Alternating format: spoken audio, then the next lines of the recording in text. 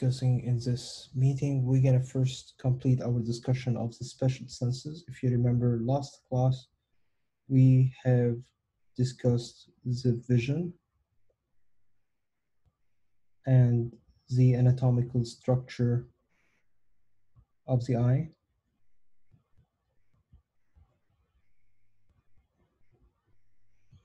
Another thing that we started our discussion off was hearing and the anatomy of the ear.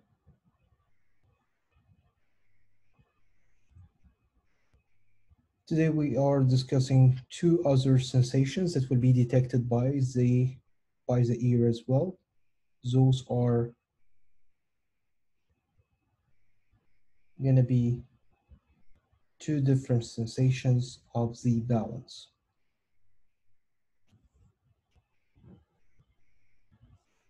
All right, so after we complete our discussion of the special senses, we're going to then discuss more about the autonomic nervous system.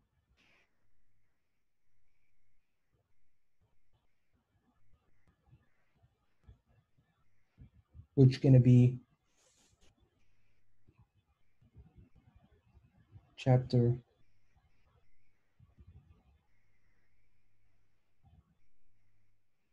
13. And after break, we're going to be discussing the endocrine system, which will be chapter 16. So once we complete those chapters, this is going to be everything that you're going to need to know for the last lecture exam. If you remember, our last lecture exam 4, is going to be covering chapters 13, 15, and 16. If we got time at the end, we're going to be going over the most important diagrams that you should be preparing for the last lab exam 4, which covers the nervous system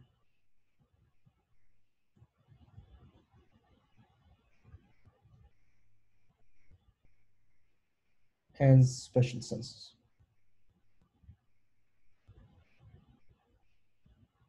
So again, today we're having not 14, 15, 16, it's 13, 15, and 16, I believe, or will it be autonomic? Let me double check. You might be right, I don't remember. Yeah, so it's going to be 14, I'm sorry, 14, 15, and 16. Yes, 14, 15, and 16. So both exams going to be available for you by the end of the day today. So expect it to be available for you to complete by midnight today. So it's going to be available for 1 week. It's going to close next Tuesday. It's going to be available for you to complete for 7 days. For those who are asking about the final review, this will not be considered anymore. For the final review, which is worth 40 points towards your grade, it won't be considered. So your final grade for this course is going to be out of 960 rather than 1000. And your grade is going to be 1% out of 960. All right, so I will not be collecting the final review handout. Some of you were asking about the final review handout. I will not be collecting final review handout. We won't have enough time to get this complete.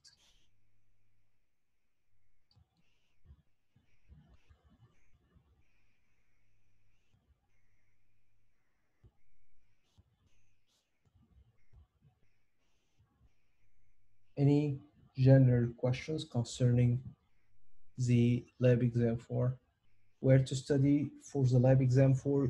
on Canvas, you will have a lab exam for final review that has the most important diagrams that you're going to be tested on. This includes the central nervous system and the special senses. At the end today, at the end of our meeting today, in the last 30 minutes, I will go over the main diagrams, which we have recently covered, which includes the brain, includes the eye, and includes the ear, special senses, and the central nervous system.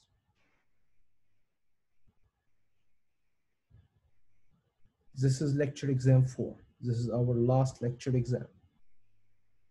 You still have lecture exam 3 open, so if you didn't complete it, get it completed. But we have already covered those chapters tested in lecture exam 3.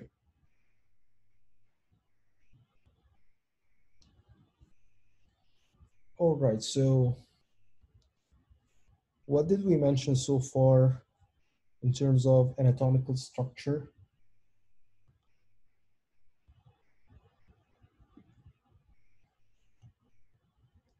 And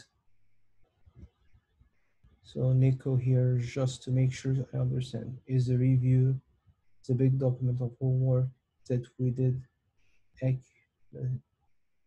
No, this is a difference. This is the in class. So what you did complete throughout the different meetings, either in class or virtually, those are called the in class activities. And those are going to be curved. So for example, you did complete 8 activities, somebody else did complete 12, somebody else did complete 7. You add all the activities that you have completed into one PDF file that you're going to be uploading to Canvas. And I will look at the average, how many assignments were completed by the class, and your grade is going to be determined according to the average. If you are completing much more than the average, this means you're going to be adding extra credit points.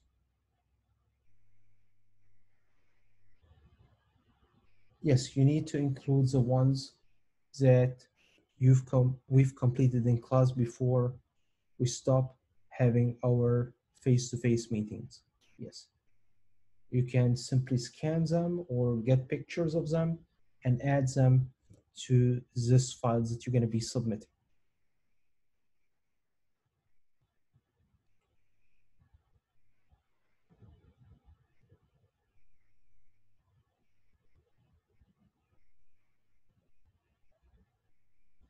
Last class I said 7 as an example of the average.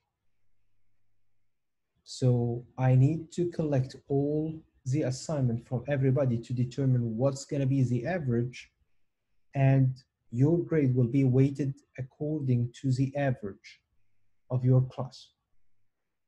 Is this clear, Era?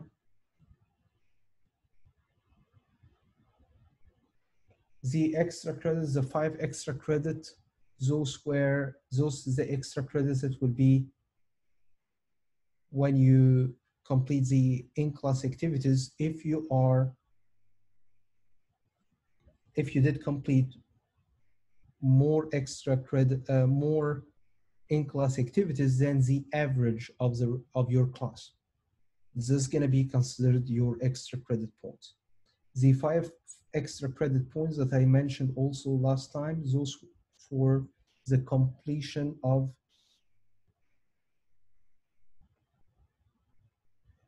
the instructional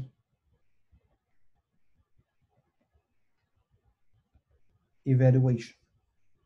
And you can access this from my FSCJ. Don't wait until the last minute to get this completed, because it usually closes like a week before class ends or something like this. or a few days before the class ends. So get this completed. And once you complete, it tells you, for example, you rate 4, 5, 3, 2, 1 for each of the things that you're going to be rating for the class. And once you get this completed, it will show you a thank you page at the end. Please get a screenshot of the thank you page that will be appearing after you complete your instructional evaluation. And this screenshot, you will be adding it with the documents that you're going to be uploading of the in-class activities.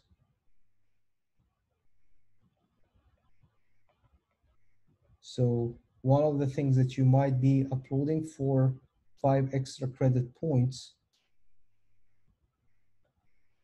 towards your grade is going to be the thank you page, a screenshot of the thank you page that will appear after you complete the instructional evaluation.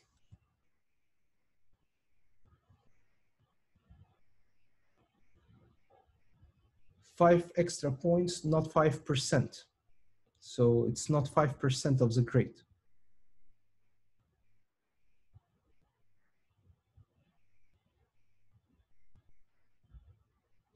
All right.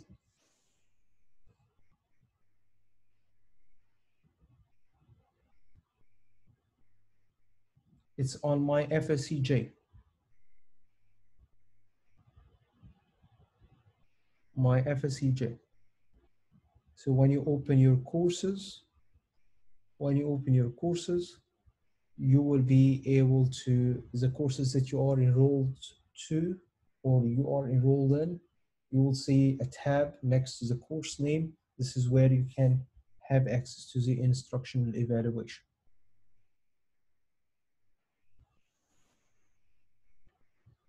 So if you did complete this earlier, you can just take a screenshot of the course name that doesn't show the tab present.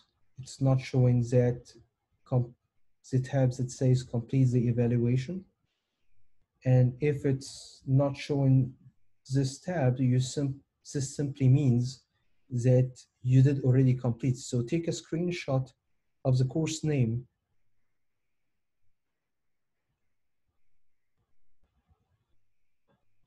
showing that you don't have this tab anymore. So this means that you have already completed it. And this screenshot again will be added to your in-class activities file.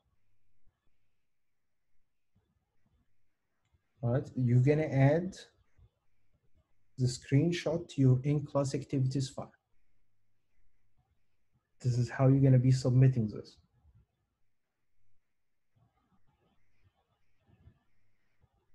Is this clear for everybody?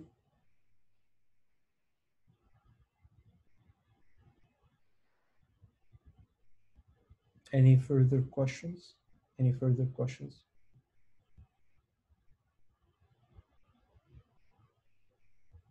Concerning exams, concerning when they will be available, how the grading is gonna look like.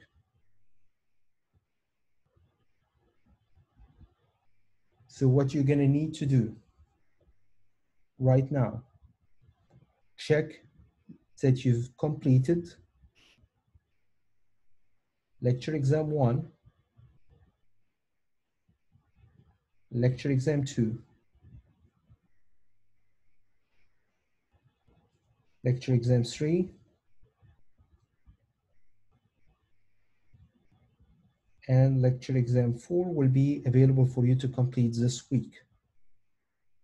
So by the end of this week, you need to have completed all of the 4 lecture exams.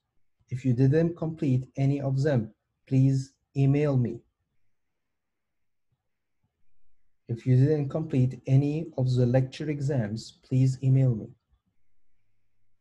Also, you need to have completed lab exam 1, which covers the tissues, lab exam 2, which covers the bones. You should also have completed lab exam 3, which covers the muscles. And lab exam 4 is going to be available for you to complete this week. So we have completed already 3 lecture exams, 3 lab exams, and we still have 1 lecture exam, 1 lab exam. Those 2 are still remaining. So what else should I worry about? If I've already completed 3 lecture exams, and this is the case for most of you. What else should I worry about is in-class activities.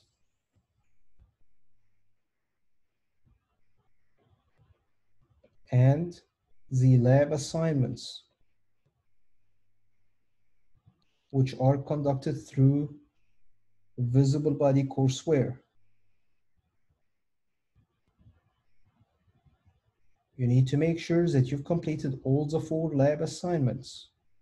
You've got 4 lab assignments that you should have completed so far.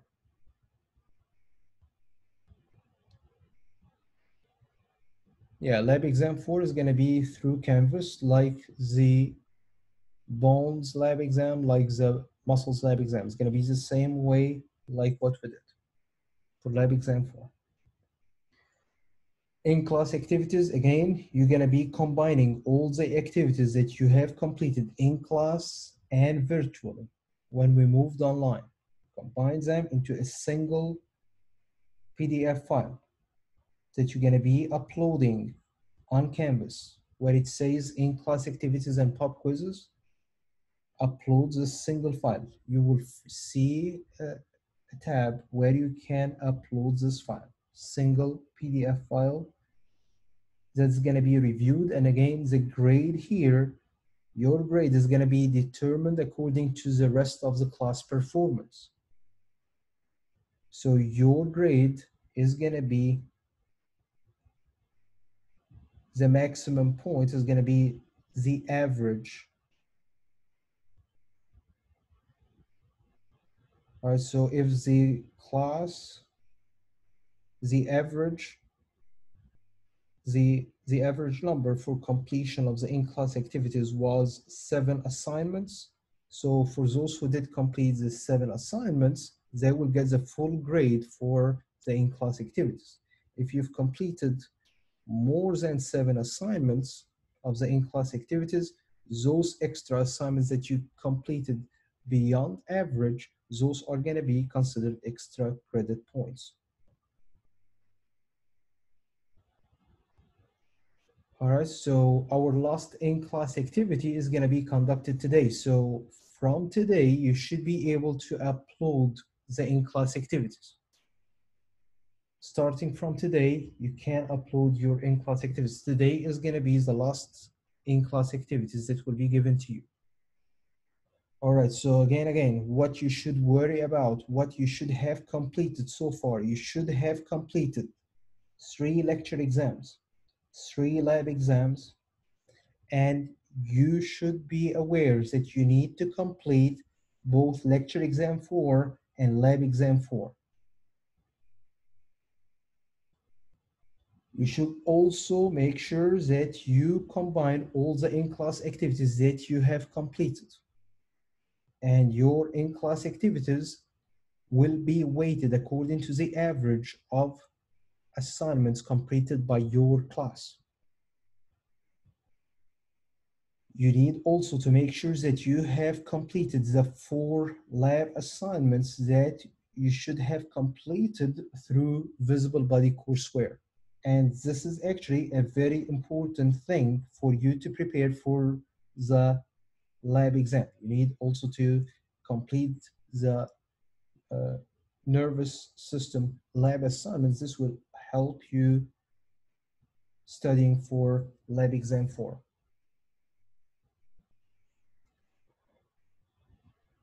All right, for those who want to complete the final exam.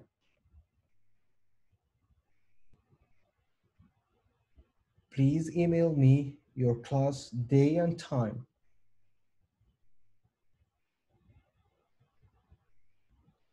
and that you want to complete the final exam, and I will be sending specific information for you. Final exam replaces the lowest lab exam grade. If you miss the lecture exam, let me know. I know I will open it up for you. The final exam, the optional final exam again is optional and is going to be replacing the lowest lab exam. Please email me first name, last name, your class day and time. So for example, I'm attending Tuesday, Thursday at 9 o'clock. So please put TR 900. I'm attending Wednesday, 10 o'clock. So 10 a.m. So Wednesday, 10 a.m. This is what I need to know. And I will be telling you specific information. I will be creating a messaging group on Canvas, and I will be addressing those people who want to take the final exam. I don't want to give the information to everybody for me to not create more confusion. So only for those who are willing to complete the final exam,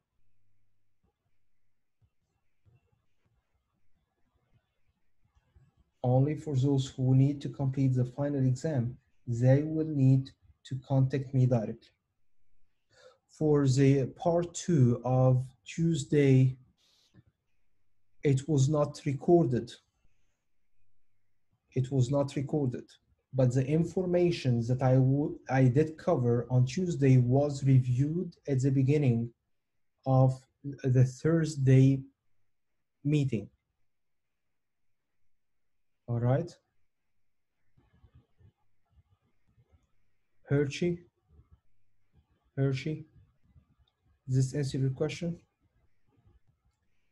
All right, so the information that I've covered in the second half of the Tuesday class was recorded, but it didn't record. Zoom did not record the sound. So what I did is uploading the first half that has a sound for, and for the second half was not uploaded because it won't make any sense. It doesn't have any sound for it. And the materials that I have covered in the second half of this meeting was reviewed at the beginning of the Thursday class.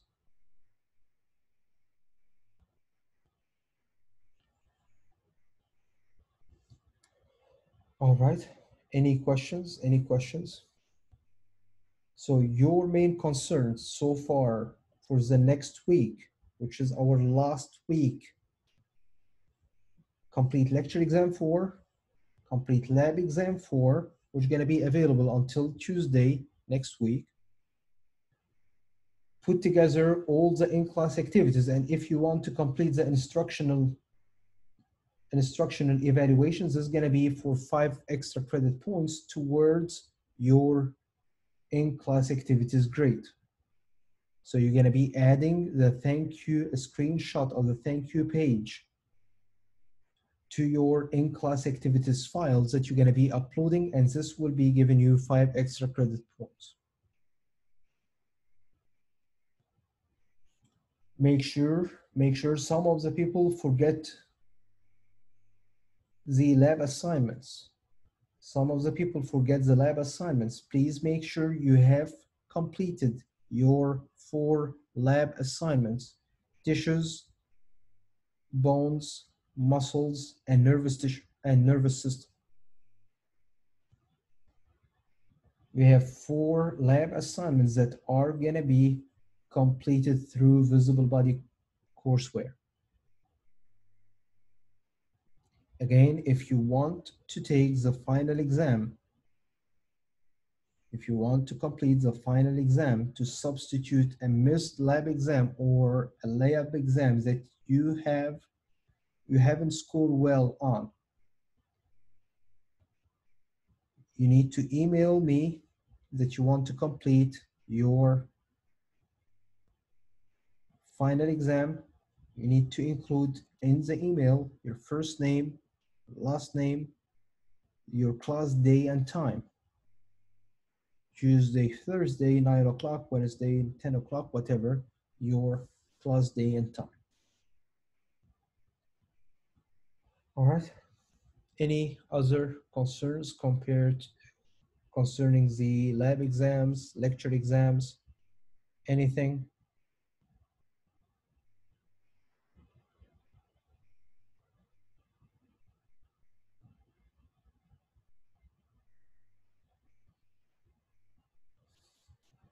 All right, so what did we discuss so far in the ear? If you remember, we did have three main parts of the ear. We have the external ear and the outer cartilaginous part covered by skin. This is called the ear pinna or the auricle. The auricle function was to capture and collect the sound waves and direct those sound waves through the external auditory or acoustic meatus. And remember, towards the end of the auditory meatus, we did have the tympanic membrane. And remember, this is your eardrum that's going to be responding, vibrating according to the sound waves it will be getting. Those vibrations going to be transmitted from your external ear through the eardrum to your middle ear. And if you remember, in order for me to allow the free movement of the eardrum, I need to equalize the pressure on both sides of the tympanic membrane. So I'm connecting my middle ear to the pharynx by this tube, which is called my pharyngeal tympanic tube.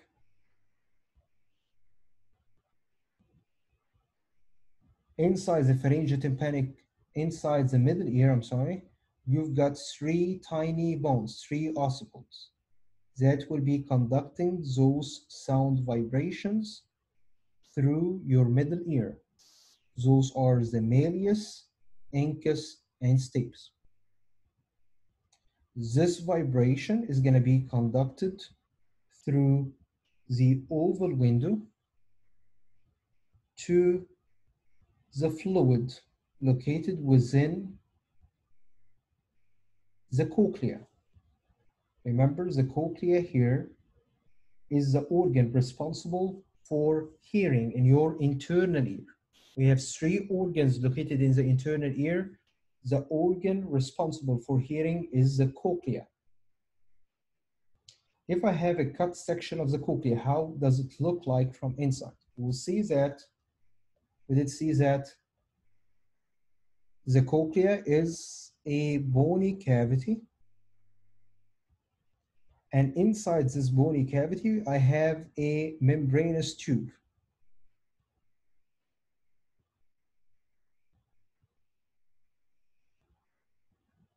So when we look at this section of the cochlea, we will figure out that the cochlea is divided into three main spaces. This space is located outside of the membranous tube. Those two spaces are located outside of the membranous tube. So we call the fluid inside the bony cavity, but outside of the membranous tube, this is called my exolymph. Compared to the fluid located inside this membranous tube on here, this is called my endolymph.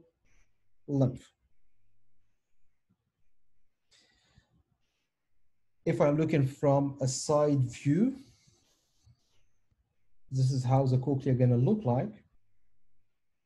This is my bony cavity, and traveling in the middle of it, we've got the membranous tube like this. In order for you to hear a sound, you see, this is my foramen ovale that we've seen on here, or the oval window, I'm sorry, the oval window. This is what allows the vibrations to be conducted from the ossicles to the fluid located in here. So now the vibrations are conducted from the bone to the fluid. What do we call the fluid again inside the cavity but outside of the membranous tubes? This is my exolymph. In order for me to hear the sound waves need to have a certain amplitude and a certain frequency. If I am exposed to a very high frequency, I won't be able to detect the sound. If I am exposed to a very low frequency, I still won't be able to detect the sound. Why? If you are exposed to a very high frequency of the sound, very, very high, it will be passing from this chamber, this is my scala vestibuli, to the scala tympani, passing through the scala media, but even before I get closer to where I keep my hearing receptor. So if this is my hearing receptor on here, the sound waves, if I'm detecting a very high frequency sound, it will pass unnoticed. Why? Because it will be penetrating the scala media, this chamber in the middle here, this is what we call scala media. It will penetrate even before I reach the receptor responsible to detect hearing, which is the organ of corti. What if you have a very slow frequency, very low frequency of a sound, like this? This frequency of the sound will fail to penetrate through the scala media, it will fail to pass through this membranous tube. And if it failed to travel through the membranous tube, I won't hear the sound. So if I have a very high frequency or a very low frequency of a sound, I still can't hear those frequencies. The frequencies that can penetrate the scala media, causing the activation of the organ of corti, are gonna be between 20 to 20,000 hertz, or 20 to 20,000 hertz. This is the vibrations I can hear. If I have a much greater frequency of the sound, it won't work. If I have sound which have lower frequency than 20 hertz, I won't be able to penetrate through the scala media. Again, why do I need to penetrate through the scala media? Why do I need to travel from the scala vestibuli to the scala tympani, passing through the scala media? Because this is where I have the receptor responsible for hearing, the organ of corti.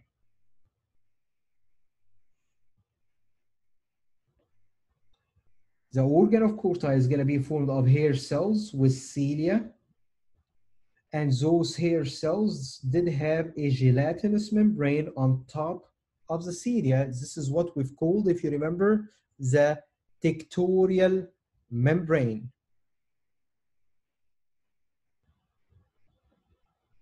Tectorial membrane, it's the gelatinous membrane that will be attached to the cilia of the hair cells. So if I was capable to allow those vibrations to pass from the scala vestibuli to the scala tympani, traveling through the scala media means I'm causing the vibration of the endolymph of the scala media.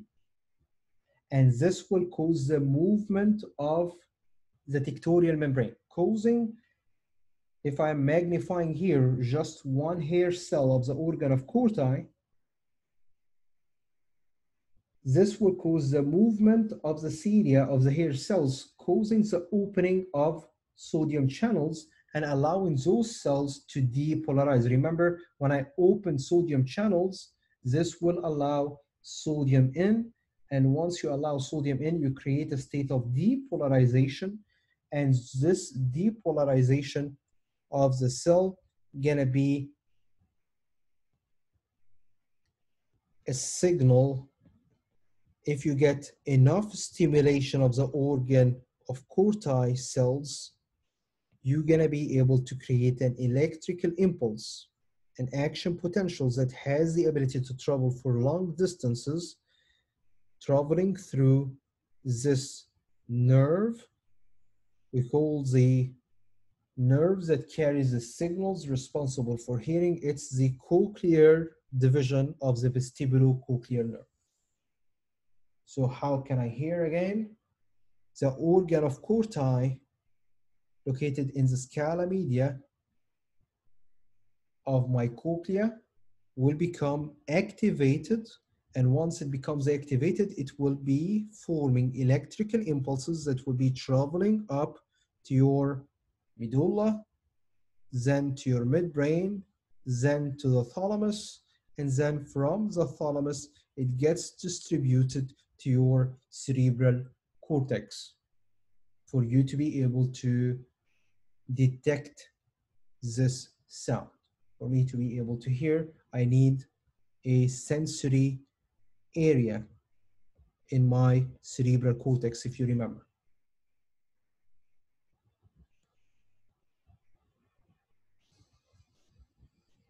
So the function of the pharyngotympanic tube, what was the function of this tube that will be connecting your pharynx to the middle ear? Pharyngotympanic tube.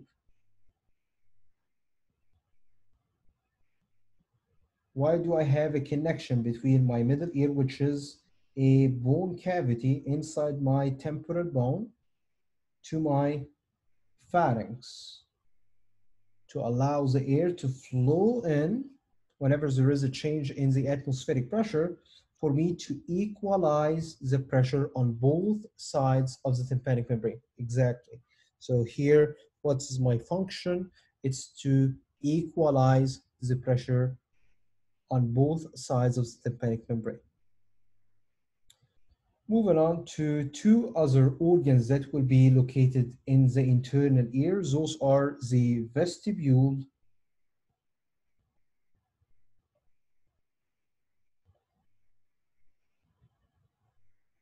and the three semicircular canals.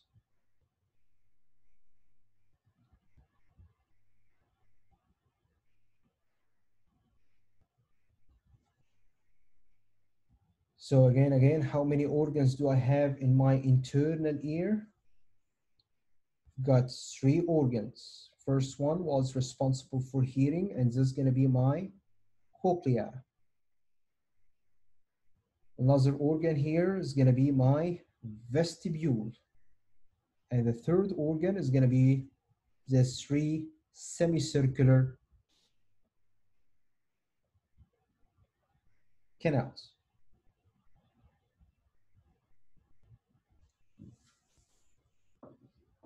The vestibule and the semicircular canals are going to be responsible to detect equilibrium and orientation. The vestibular receptors will be monitoring the static equilibrium. Compared to the semicircular canals, they will be monitoring the dynamic equilibrium. What's the difference between static equilibrium and dynamic equilibrium?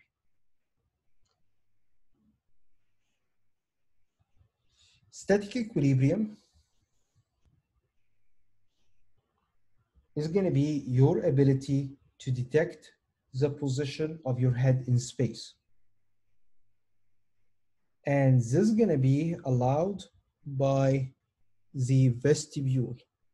The vestibule has two compartments. It's a bony chamber. It's divided into two smaller parts, the saccule and the utricle.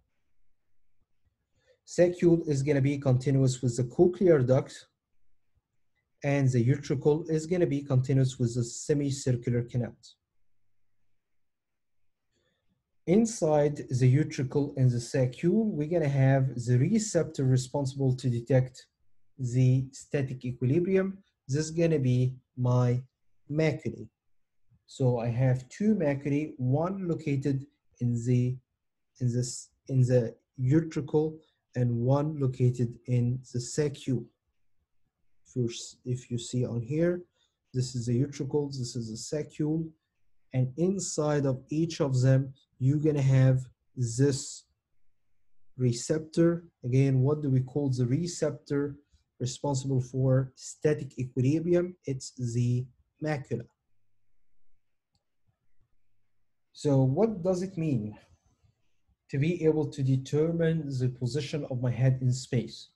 So if you bend your head forward, when you close your eyes, you don't see anything, you bend your head forward, would you be able to know that your head did bend forward?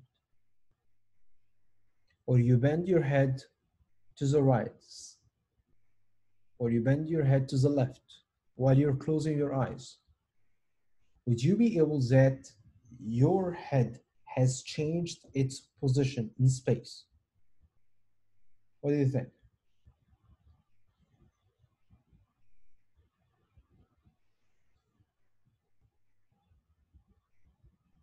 Yes. How are you able to?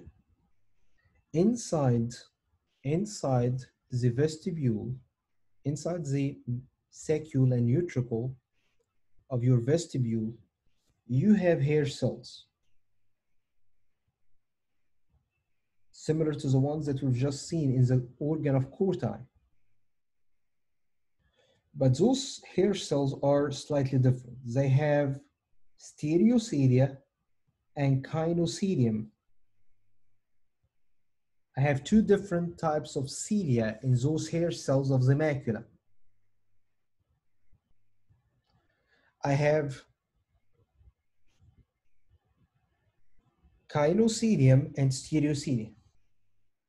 So when the kinocilium, those ones on here that have the ability to move, will be bending towards the kinocilium, the stereocilium, I'm sorry, on here. Stereocilia are bending towards the kinocilium. This will open sodium channels. So what's going to be the state of this cell? Is going to be, if you open sodium channels, what's going to happen to this cell?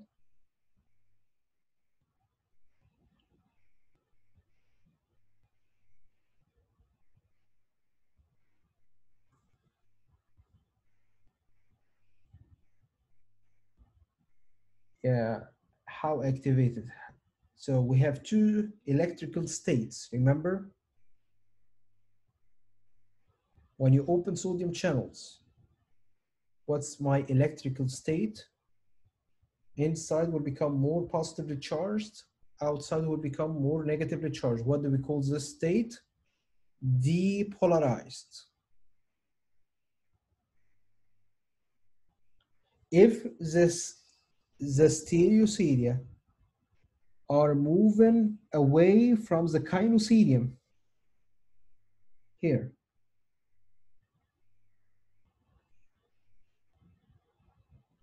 this will cause the opening of potassium channels. And remember, when you open potassium channels, what's going to happen to the cell membrane? Potassium is going to be leaving the cells, making the inside to be even more negatively charged than the resting membrane potential. We call this is a hyperpolarization. So how do you know what is the position of the head in space, of your head in space? You have thousands and thousands of those hair cells,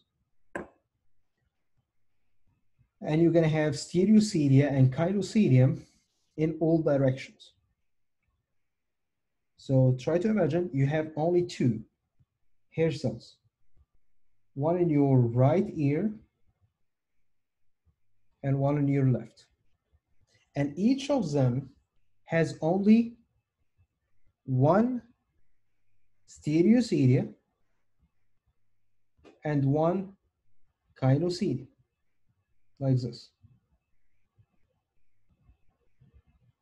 This is not the situation. It's much more complicated in real life.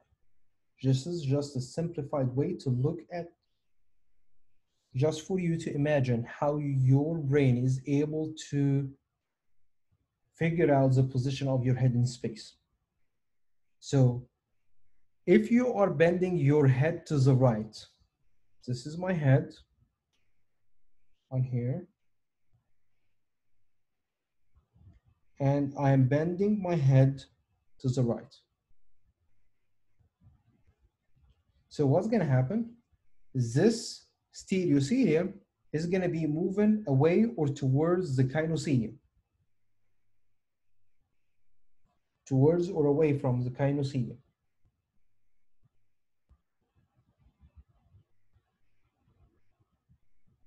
Away. How about on the other side, in my left ear? The stereocelia is going to be moving away or towards the kinocerium? Towards the kinocerium. Remember, if I am moving away from the kinocerium, this is going to be opening potassium channels. So potassium is going to be moving out. So what is going to be the state of this cell? It's going to be hyperpolarized.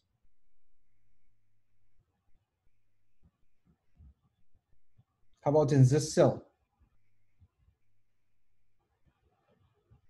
If I'm moving towards the kinocerium, what's going to happen? I will open sodium channels. So sodium is going to be moving in. And when I move in, what's going to happen to this cell? It's going to be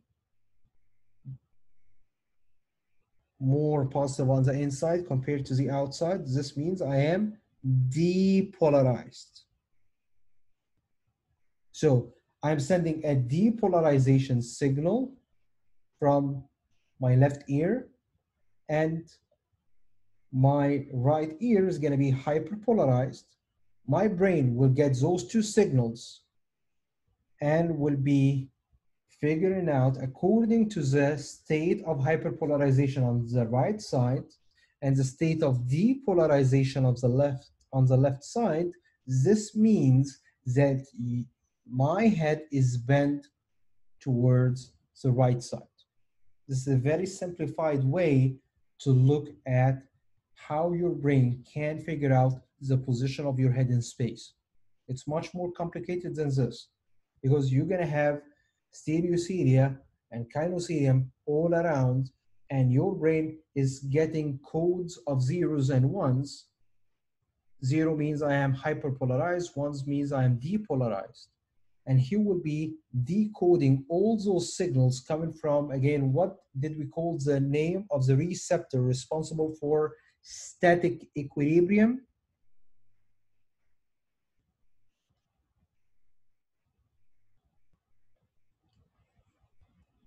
My macula.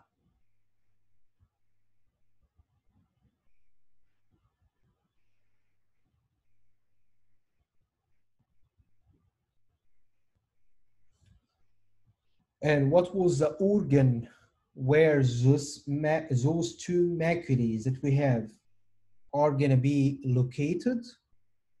What organ is it? Remember, we did have three organs in the internal ear. Cochlea, which is responsible for hearing. What was the other organ responsible to detect static equilibrium having maculae inside. This is my vestibule. Exactly. Vestibule. So the organ is the vestibule, and this is something, as this is one of the most common wrong answers I usually see. I ask you about an organ, and your answer is going to be a receptor. I ask about the receptor, and your answer is going to be an organ, and so on. So the organ is the vestibule. The receptor inside the organ responsible to detect static equilibrium is the macula. And how many of them do we have? We've got two. One is the utricle, one is the sacral. If we're looking closer to the structure of the macula, you will see here hair cells, stereocilia, kinocilium. Uh, but those cilia coming out from the hair cells, they are embedded in an autolytic membrane. A membrane that is going to be formed of calcium stones. Why? You don't want to have any external effect on those cilia. You don't want to have any vibrations causing the movement of those cilia. Try to imagine that any vibrations that you didn't have this autolytic membrane, you don't have this calcium stone membrane covering those cilia. What's going to happen? Any kind of vibrations that you get exposed to, you won't be able to figure out the actual position of your head in the space. Can you imagine? So in order to prevent something like this from taking place, what will I do? I will be embedding those cilia inside a calcified membrane. Does this make sense?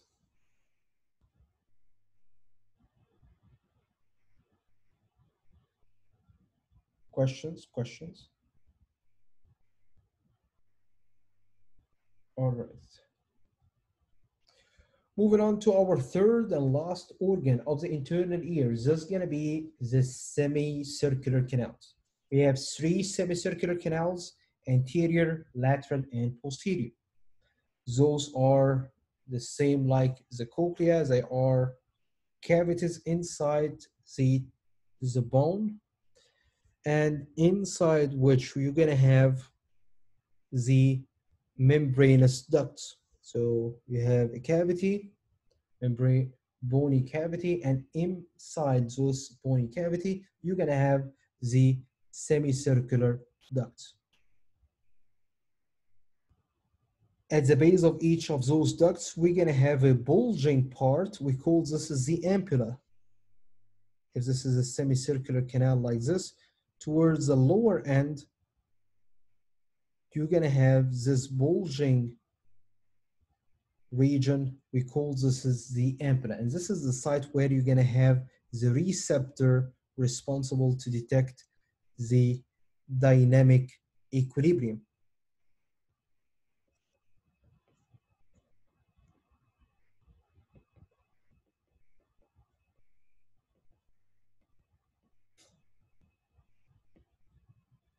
So again, what was static equilibrium? This was your ability to determine the position of your head in space. Dynamic equilibrium is about the angular or rotational movements.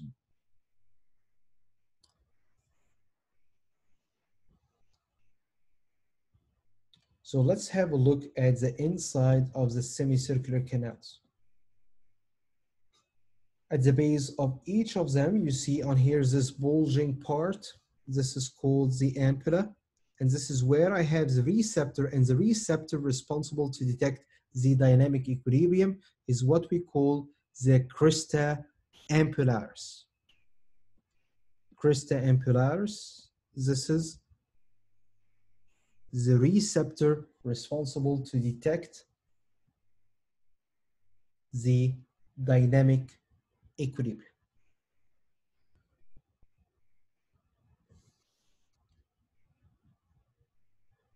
Are you able to detect the movement? What do you think? Would you know that you're moving forward, backward? What do you think? Yes? Are you able to detect motion, movement? So if you're moving forward, backwards, are you able to detect those movements? Are you moving right now along with all your house?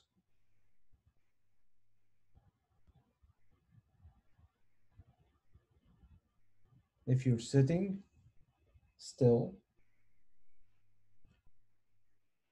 are you actually moving right now? If you are sitting still, you're not moving any body part of yours. Is your body is moving? Yes, definitely. With the buildings, with the street, with everything is gonna be moving. Why? Because exactly in the Jeep, you are gonna be part of the Earth, which rotates around its own axis and rotates as well around the sun, right? So are you currently moving? Are you currently rotating? Yes, you are moving. Are you able to detect this movement?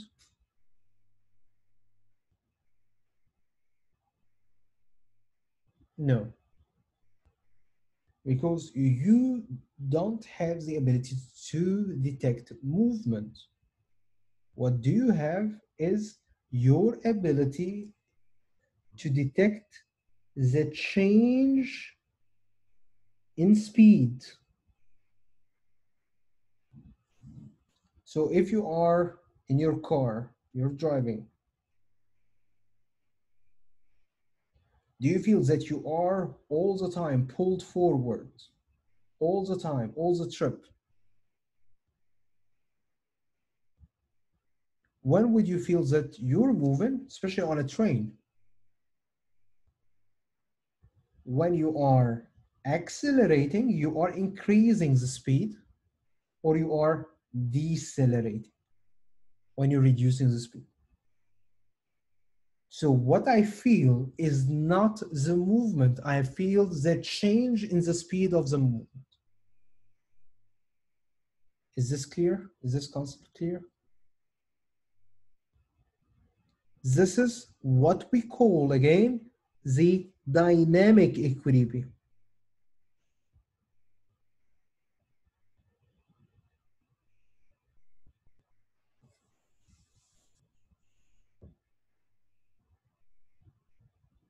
My ability to know whether I'm speeding up or slowing down. Why do you think you're gonna have three semicircular canals? Why I don't just have one or two or 10 or unlimited number of semicircular canals? Why would I have three semicircular canals on here? Yes, there is three dimensions that you can move in. So you can move forward, can move backward, can move up, down, I can move from side to side. Those are the three dimensions that you can move along. So you need three semicircular canals to cover those three dimensions that you can move within. All right, so how do I detect that there is a change in the movement? So try to imagine you have a piece of paper like this, and you have a marker,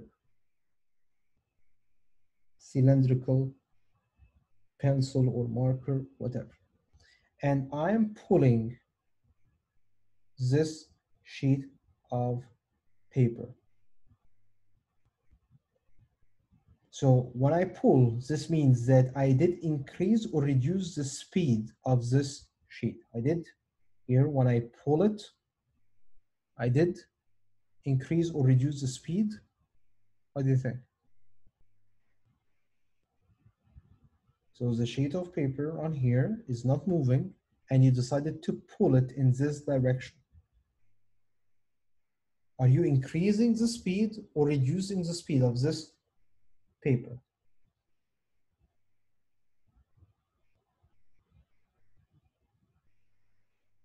Do you understand my question?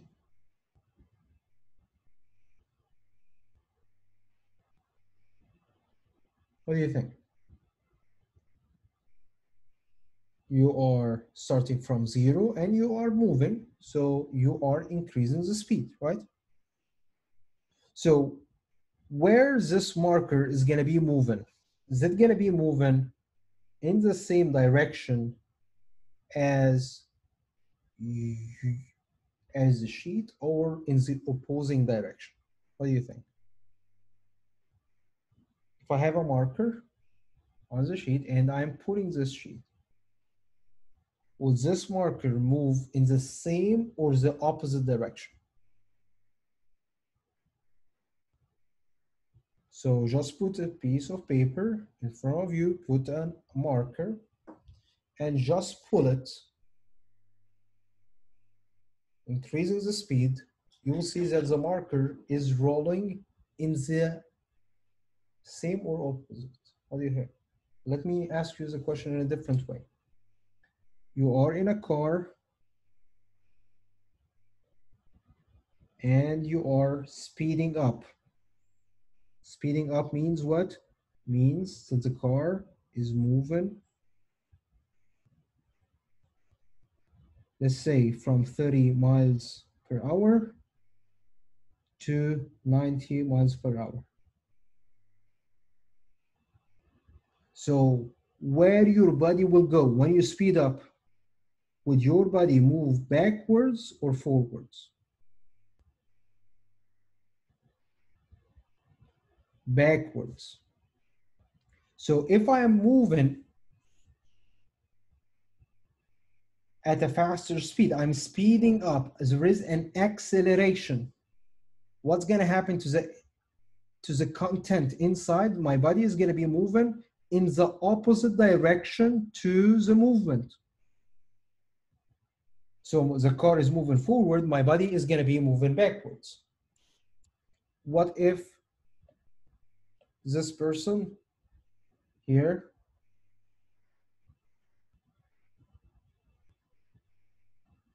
while he's speeding,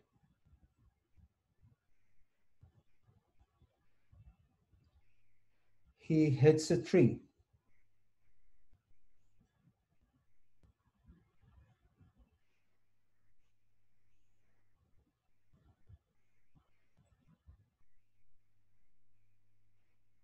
So what's going to happen? I was moving at 90 miles per hour. Now I stopped. Now I became 0 miles per hour. So where my body will be moving? Will it be moving backwards or forwards? Forwards. So now, if I am decelerating, I'm reducing the speed. The car was still moving in the same direction. There is no change in the car direction. The car is still moving forward. But my body responds differently according to whether the car is accelerating, is speeding up. If I'm accelerating, what happens to my body? My body is moving backwards in the opposite direction. What happens in here? When I decelerate, when I reduce the speed, my body is going to be moving in the same direction as the car. All right? So in both conditions, the car was moving forward. If I am accelerating, my body is moving in the opposite direction. If the car is decelerating, my body is now moving in the same direction. Does this make sense?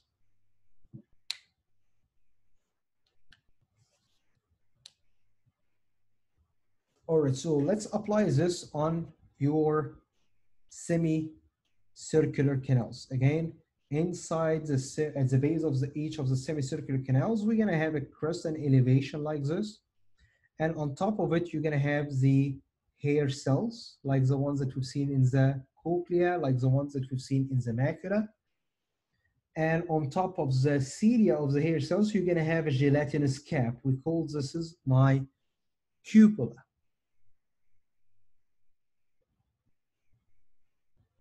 If you see on here, this is the cupola.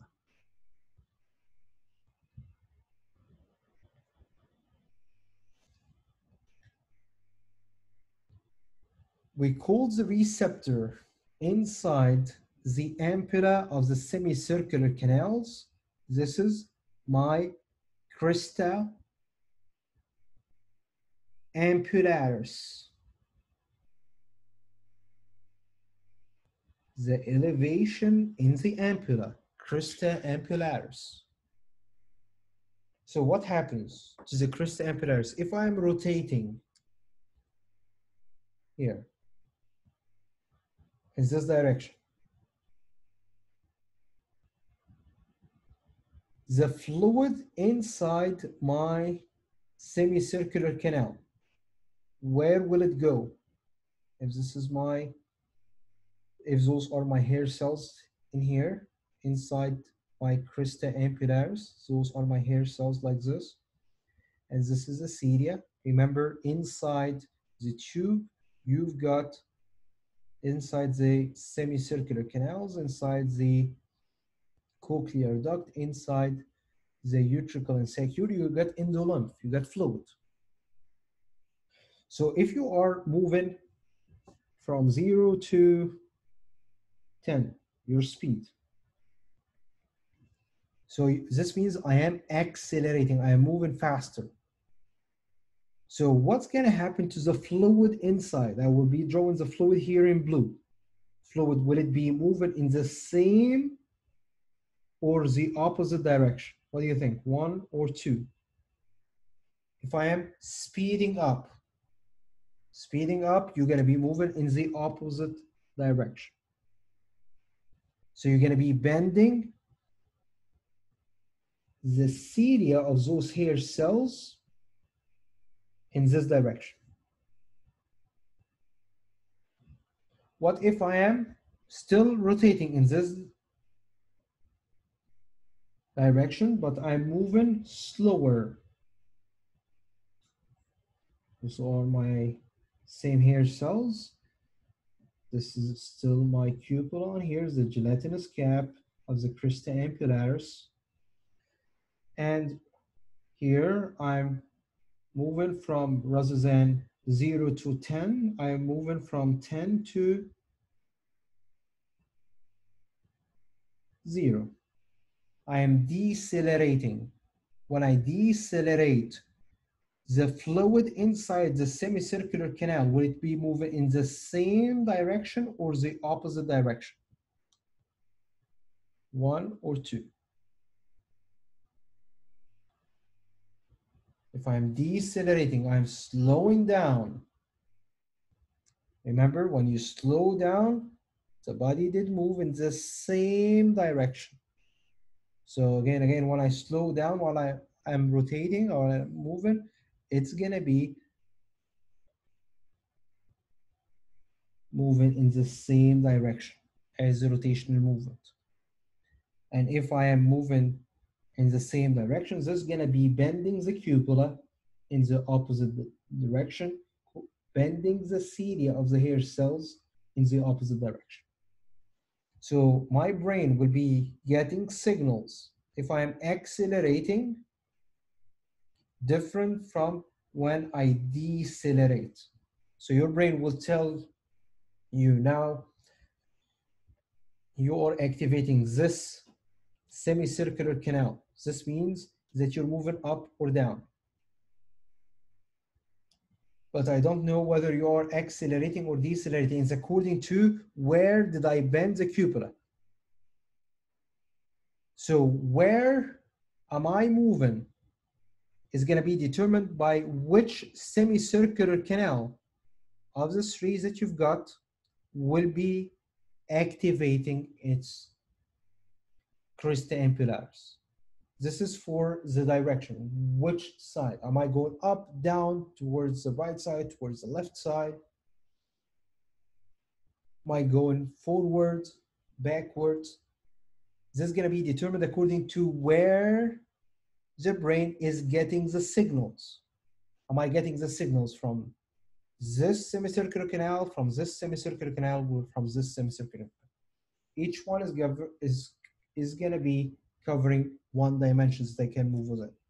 But how my brain will be able to figure out whether I am speeding up or slowing down, it's according to whether you did depolarize or hyperpolarize, according to whether did you bend the scapula in this direction or the opposite direction. And this will take place simultaneously in both ears.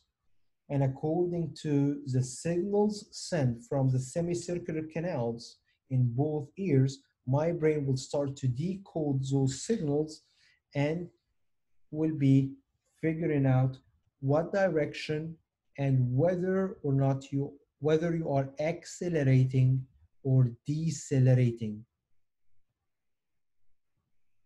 What do we call this sensation? My ability to know whether I'm accelerating or decelerating. This is what we called, again,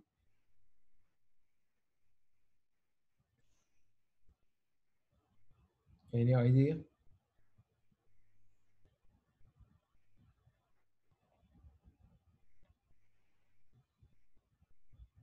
Dynamic equilibrium.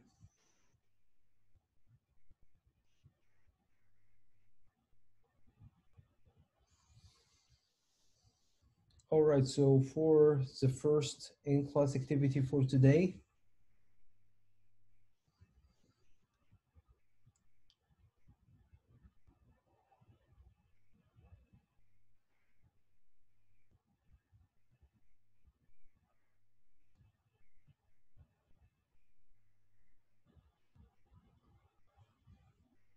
please complete this table on here.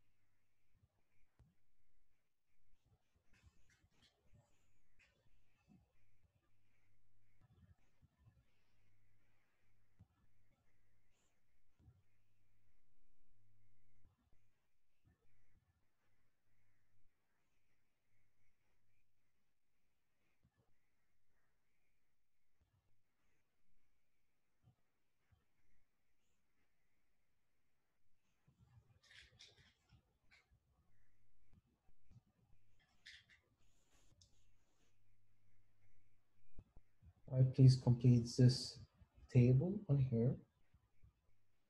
So those two belong. Dynamic equilibrium, this is one thing.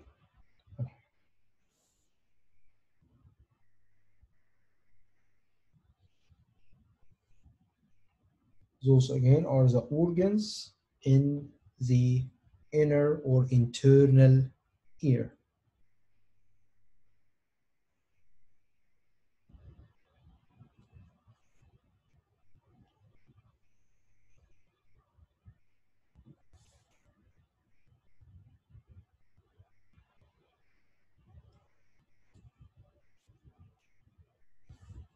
Any questions? Any questions?